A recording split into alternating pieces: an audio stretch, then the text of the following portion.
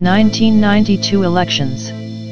Rawlings established the National Commission on Democracy, NCD, shortly after the 1982 coup, and employed it to survey civilian opinion and make recommendations that would facilitate the process of democratic transition.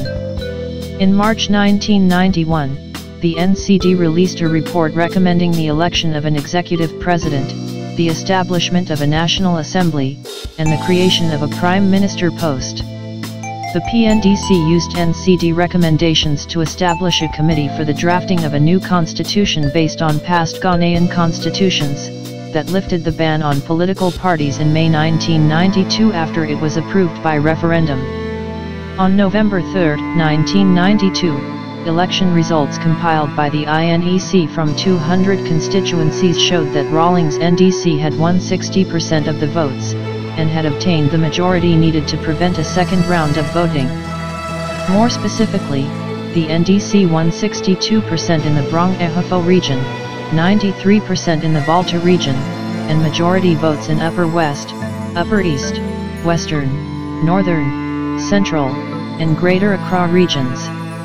His opponents Professor Adu Bohen won 31% of the votes, former President Hilla Lyman won 6.8%, Kwabena Darko won 2.9%, and Emmanuel Erskine won 1.7%. Voter turnout was 50%. The ability of opposition parties to compete was limited by the vast advantages Rawlings possessed.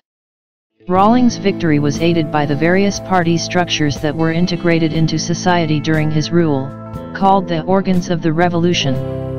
These structures included the Committees for the Defense of the Revolution, CDRs, Commando Units, December 31st Women's Organization, the June 4th Movement, People's Militias, and Mobi Squads, and operated on a system of popular control through intimidation. He had a monopoly over national media, and was able to censor print and electronic media through a PNDC newspaper licensing decree, PNDC Law 221. Moreover, Rawlings imposed a 20,000 cedis, about $400, cap on campaign contributions, which made national publicity of opposition parties virtually impossible. Rawlings himself began campaigning before the official unbanning of political parties and had access to state resources and was able to effectively meet all monetary demands required of a successful campaign.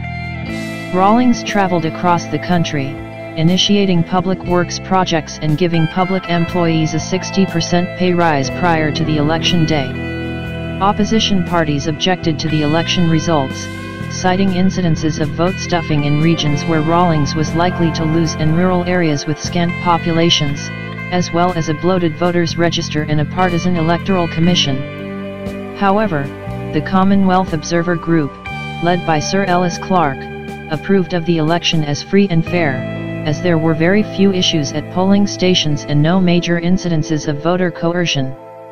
In contrast, the International Foundation for Electoral Systems, IFES, issued a report supporting claims that erroneous entries in voter registration could have affected election results.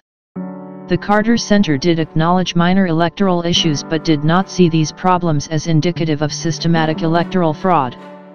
Opposition parties boycotted subsequent Ghana parliamentary and presidential elections, and the unicameral National Assembly, of which NDC officials won 189 of 200 seats and essentially established a one-party parliament that lacked legitimacy and only had limited legislative powers. After the disputed election, the PNDC was transformed into the National Democratic Congress, NDC.